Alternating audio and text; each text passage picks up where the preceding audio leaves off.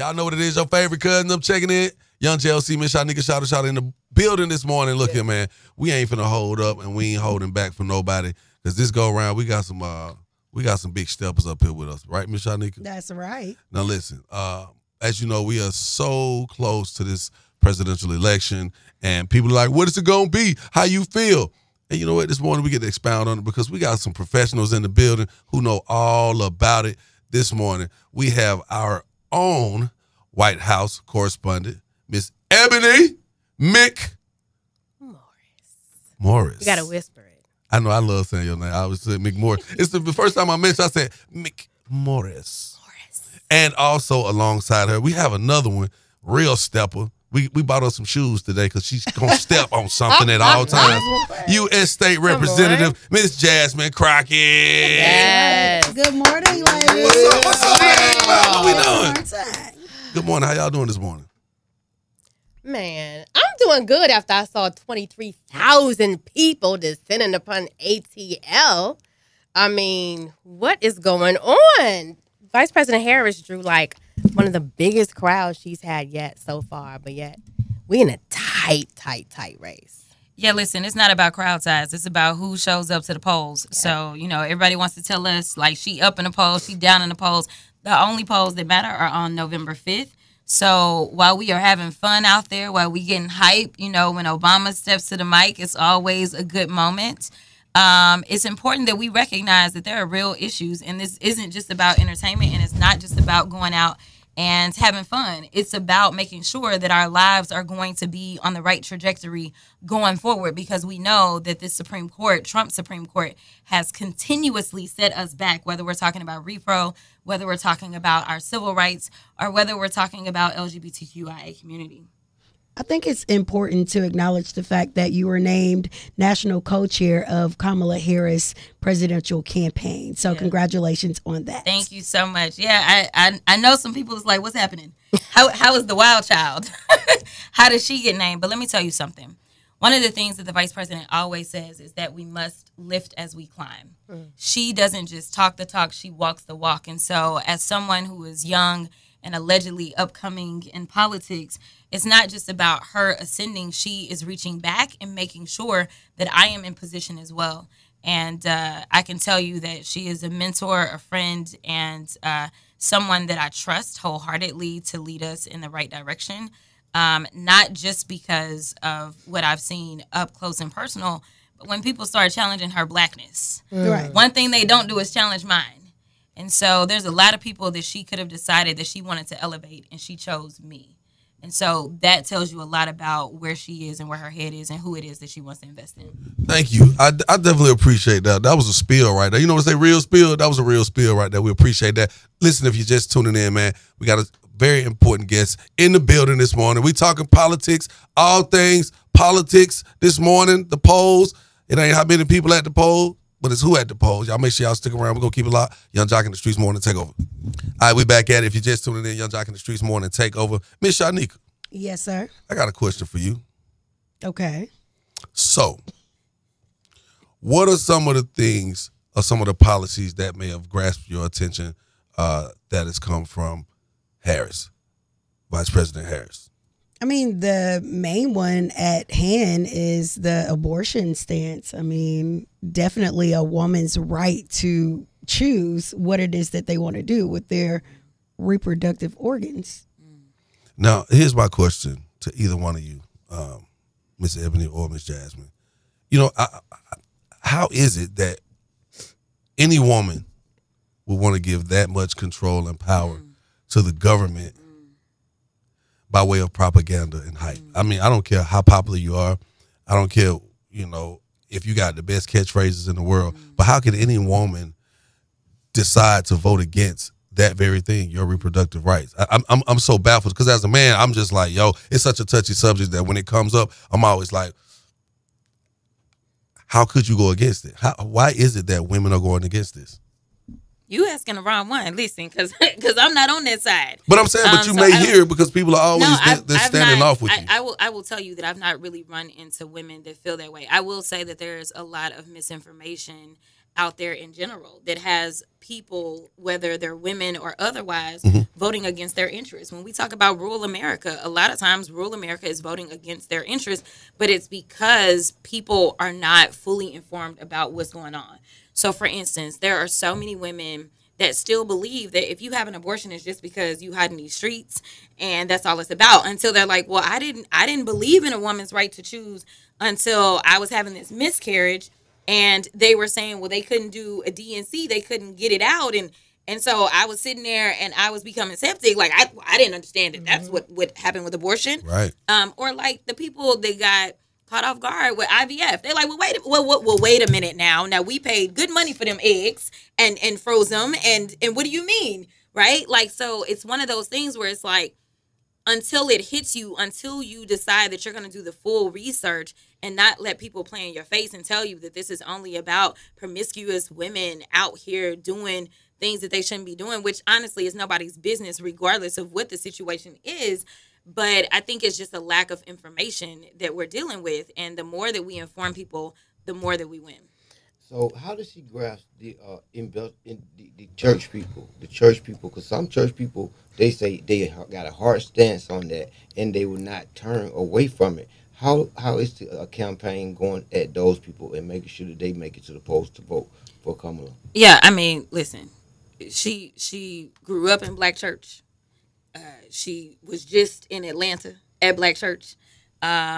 You know, here's the thing about Black church specifically. Black church has been the epicenter of politics. It's been the epicenter of our civil rights. And at the end of the day, when I talk to anybody, I mean, my Black pastor rides with me 10 toes down, Freddie Haynes.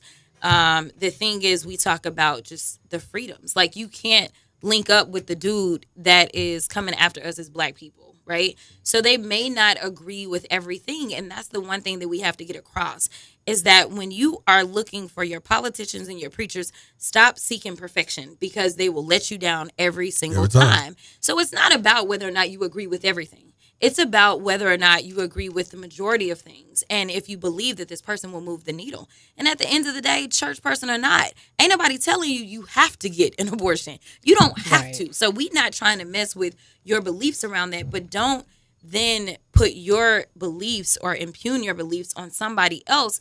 And literally, we have women that are dying. And we know that specifically in Georgia, but we also can look at the record and we know what it was like before Roe v. Wade. And after it was struck down, like the numbers that are coming out, and we're talking about how many infant mortality deaths that have occurred across this U.S. since the Supreme Court struck Roe v. Wade down. It is disastrous. The number of stories of women that are saying that they have to wait till they are near death because doctors are scared of getting sued because they cannot help them. And what determines that number? I mean, I'm coming from someone who was struggling, trying to have a baby myself. And I remember when I had a miscarriage, while all this was going on, I literally was like, thank God I'm in the area that I'm in D.C. because had I been in another state, I could have died right there. And it was already painful anyway. And then I got to go through that. I really think Black folk, people, period, not just Black folk, Americans, period, really need to look at the numbers and the data. Sometimes you got to get out of your feelings and emotions, because when you look at Black folk, most of us, I believe over 50% of us live in southern states. Texas being, I think, one of the number one states. Then you have Georgia, North Carolina than anywhere else, right? North Carolina. And some of these states are states with some of the worst policies, right? Some of these states, even Mississippi, where you have some of the highest poverty rates, right? Where you have some of the highest unemployment numbers. And in many of those, and I'm not telling you who to vote for, but you got to see whether you have a Republican trifecta or not. What is keeping you? I can go to Louisiana and point to things that have been happening. So it is important that you come out and that you vote, and vote early, because I was going to ask you about what are some of the voter suppression tactics that you've been seeing. I'm hearing about robocalls, people getting saying, don't come out and vote because if you a felon or former felon, that might lock you up. I've heard of police standing in front of polling places with rifles, and people not knowing, if you're an officer, you're not supposed to be within 100 feet of those polling locations. What are you hearing? Yeah, I mean, listen, it depends on where you are, because Texas just made it absolutely lawful for these poll watchers to roll up and have their guns at the polling locations. And that is a form of voter intimidation. We also know that they've started to put out ads in our Black papers putting out the wrong dates and the wrong information. So again, it's about making sure that you are sourcing your information from the right space. But even just going back to the abortion thing real quick, in about a year and a half after the overturning of Roe, we had 26,000 pregnancies that were the result of rape in Texas alone. 26,000. Alone. And we all know that rape is always underreported in the first place. Absolutely. Not to mention, just because you get raped doesn't mean that you're going to get impregnated. 26,000. That's So you can't tell me that you love the Lord and all this other kind of stuff or whatever, and then basically have somebody be victimized by a criminal and then have them be victimized by the very government that they are the ones that employed to protect them. Right. That is a problem. And nobody wants to talk about the kids.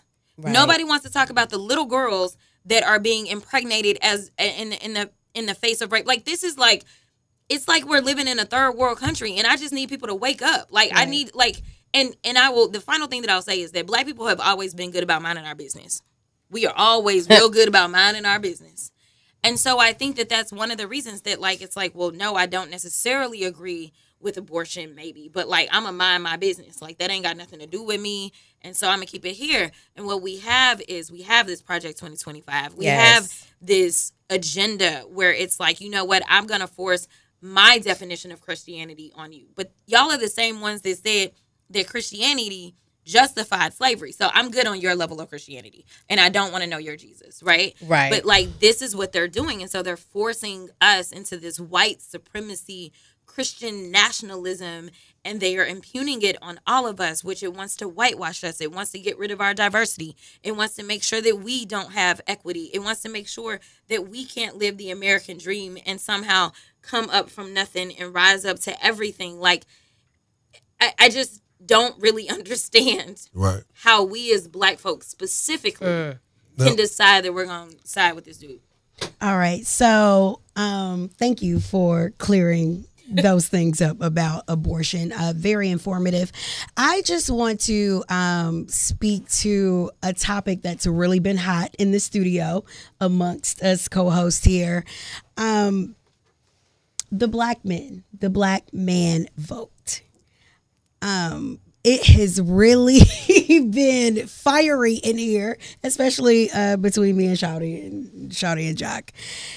All right, so what I want to say is I feel like Black men don't really want to see a Black woman in power. The ones that are struggling on the fence or coming up with reasons that they don't want to vote for this woman. I just feel like they will feel inferior to this woman. Now, I have seen plenty of efforts and even a plan laid out for Black men that they are opting not to believe in. I mean, the rollout was very detailed and specific and will help you come up. And they still do not want to believe in this woman. Because the first question, when we see this whole rollout and we see this long forgiveness and we see all of this they're going to give us. I was talking to Jasmine.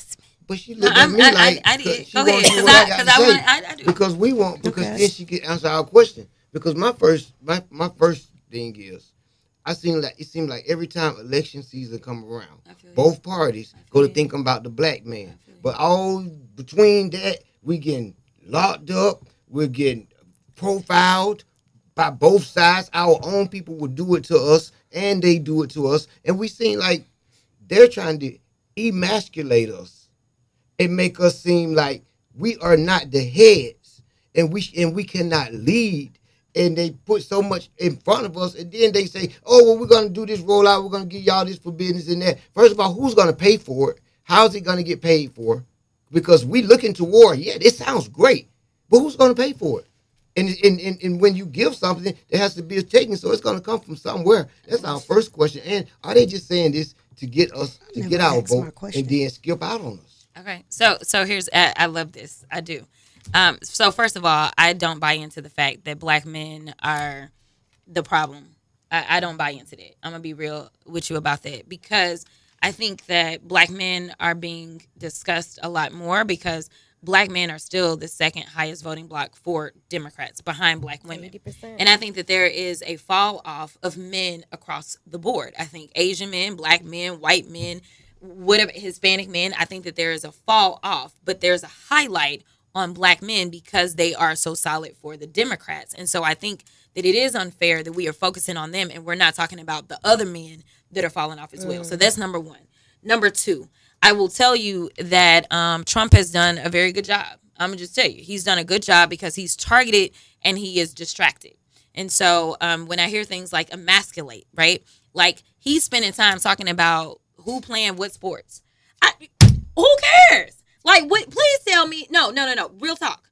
Please tell me how that is. Please tell me how that's going to impact exactly you economically. You say who plays what sports? If my little girl. No. I don't think you're missing the point.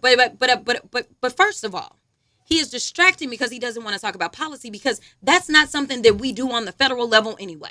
That is not what the president of the United States does. Right. But he doesn't want to talk to you about the things that will make your daughter's life better, which is the economy. He doesn't want to have those conversations because he doesn't have a plan. Okay. Remember, he's got concepts of a plan. Let's talk about the economy. So let me break it down real quick for you though. But because when you say emasculate, then I know that he is absolutely seeping in and he has people distracted about things that the president does not handle. So let me talk about that. How we going? I got that from Obama. But let me say it. So also when you talk about who's going to pay for what, the Trump tax cuts, they expire in 2025 unless the Republicans control everything, which is why Elon Musk is dropping $100 million? $100 million every. No, he's dropping a total of $100 million so far into this election because Elon Musk is one of the richest men in the world. So yes, he does not want those Trump tax cuts to expire. But guess what? We don't make enough money. At least I don't. To be impacted by that. So when you look at making people at the top pay their fair share, we got enough. We have a multi-trillion-dollar budget, not billion-dollar, not million-dollar, multi-trillion-dollar budget that we deal with. And so what they try to do is they try to preach this scarcity mindset. It's the same thing that we're dealing with right now, where the Republicans have not approved the farm bill because they're like, we want to cut $30 billion in SNAP when people only get $6 a day to eat in the first place. So you tell me if this dude understands our struggles when he's out here saying $6 a day to eat is too much, and that is the Republican agenda. This is what they are doing. This is not what they're talking about. This is what I'm living and dealing with, and they want to act like, well, we can balance the budget on that $30 billion that the people that are only getting $6. No, you can't. No, you can't. Because guess what? The most that we've ever had run up on our budget, on our deficit, was under Trump in 1 4-year term. $8 trillion. And you know why? It's because you can't have a scenario where you say, well, I'm going to go ahead and take out some of our income, which is what he did. He took our income out. We got to put that income back in. So there is no, we can't pay for it. And when she's talking about investing specifically in small businesses, so long as those businesses are successful, it comes back multifold. That is the thing. You invest in people, and then people will definitely end up investing back in us instead of having people that are struggling, having them have their own businesses that end up thriving. Guess what? They then got to pay taxes. Guess what? Then they buying stuff. So that is what it's about. It's about investing in us versus pitting us against one another and acting like we brokety broke, because we not. No, I love the plan what she rolled out. I just wonder who's going to pay for it. But when you say, all right, the way you girls are spitting facts and coming with facts. Women. Ladies, I apologize. Thanks. Are coming with the facts and you're spitting facts. I would like to hear more of that out of our president, about vice president who's running for president. Recently on the CNN debate, I mean, it wasn't debate, it was a town hall, and she was asked a question about she was going to implement a plan that would get people for price gouging during a pandemic type state when they price gouging now every time we go to the grocery store. And when her answer was not an answer, she dodges a lot of answers. And for the undecided voter, she does. And for the undecided voter, how would you explain that? Because they're looking for a solid, concrete answer. You girls are spitting solid, concrete answers. Women, ladies. Listen, it is. Sorry. It is wild because the double standards. I'm gonna just lay that out. We got to talk about that. Yeah, the double standard is real. Cause he ain't gave no answers to nothing. He ain't got no black male agenda. He ain't got, but it's okay. But I get it, right? Because at the end of the day, let me tell you why she can be effective as someone who can go after price gouging. Number one, they absolutely have already started to work on things such as this in this administration. Yeah. Now, I don't know how many of y'all ever had to live paycheck to paycheck, but I lived that life at some point in my life, all right, where you literally would be like, I can overdraft my account and it's all good because I'm going to get paid and it's going to go back in. But why were they charging us over $30? It'd be like $35 per overdraft. Like you go and you get some gas and then you getting hit for like $35. And so it wasn't costing that much. Like the banks were just literally price gouging. Guess what? Under this administration, those fees came down. The junk fees when we're flying, and it's just be like, well, saying my ticket was going to be $100, but by the time you pay, it's almost $200. They made sure that they had to get rid of that. So this is what attorney generals do. Attorney generals for states, their job is to make sure that they go after and do the consumer protection work. So this isn't something that is new to her. She's true to this. This is what they've always done. And we know that even with groceries, she had recently, if y'all Google, a Kroger executive admit that they were price gouging. But you got to have somebody that, number one, knows how to know the difference and can see the difference in inflation and price gouging. And she's done that. In addition to saying, we are going to come for you if you do it. But here's the deal. People want to act like everything is on the president. We live in a democracy. And so if the House and the Senate ain't in order, then there's very limited things that the president can do. And right now, we have the most unproductive House, and it is run by Republicans. So why in the heck would we want their leader to go? They can't agree with each other to pass their agenda. So why do we want him to be? They are ineffective, and nobody can tell me a bill or a policy that he ever pushed. Everything that people talk about that he signed into law, that was pushed by the Democrats who ran the House and who ran the Senate, because we are the ones that hand out money, not Trump. We know Trump don't pay his bills, so we know he wasn't trying to send Americans no daggone checks. The only people that have the power of the purse is Congress. The president. That's the answer we needed. And there you have it. That's the answer. If I may have you, hold the room for a second. Hey, man, y'all make sure y'all stick around for more Young Jock in the Streets Morning Takeover. All right, you know what it is. We back at it. Young Jock in the Streets Morning Takeover in the building with us. We have our very own White House correspondent, Ebony McMorris, and also U.S. State Representative Jasmine Crockett in the building. We talking about a lot of different things, and I'm feeling really like good to be surrounded by so many intelligent, powerful women who stand on business. And speaking of that, it's interesting because before we went to break, you know, Shawty was asking the room, you know, all these different things about Vice President Kamala Harris and why she ain't doing this, why she don't answer these questions in a certain way, or why don't she have answers for this and that. And it's so interesting because I'm pretty sure these women sitting here understand the difference, the plight of a black woman in America, the different social standards that they are faced with on a day-to-day basis, just to be in a position where in corporate America she has to work twice as hard as a white woman. She has to work 3 times as hard as any man in a position. And even Van Jones took to CNN to address that. It's like, you know, wait, Trump on one end, Kamala Harris on the other end. He broke it down. Kamala Harris and Donald Trump are not taking the same exam. Yeah. And I think it bothers people. They're not taking the same exam. He gets to be lawless. She has to be flawless. That's what's unfair. That's what's unfair. That's what's unfair tonight. That's what's unfair tonight. They're not taking the same exam. Look, she has policies. She may not articulate them perfectly every time. She may not put the stories in the right places, but she's fighting for actual ideas that will help real people, and he's talking about people's penises. And so they are not taking the same exam, and that's pissing people off. It's pissing me off. Yeah, no, I was just going to say that it's absolutely right. I mean, but here's the deal. Regardless of the fact that she understands that there is a different standard and that the goalpost is constantly being moved, she is rising to the occasion. They were talking about the fact that she's not doing enough media. And so she went out. She even went to Fox News and hollered at them. Like, she is fearless. She is willing to rise to the occasion. They say you don't have a black male agenda. So what did she do? She rolled out a black male specific agenda. Every single hoop that they ask her to jump through and or jump over, she is willing to do it because she is about giving that business and making sure that the American people know that she will work for them. I mean, listen, when you are looking at an election, You are looking at how are you running this campaign? Are you running this campaign and actually fighting to win my vote? We have more offices set up throughout this country in all the battlegrounds than he has. We have more surrogates that are out in these streets that are working. All I can tell you is that I don't know why anybody would believe that he would work for them when he's not even working to get the vote.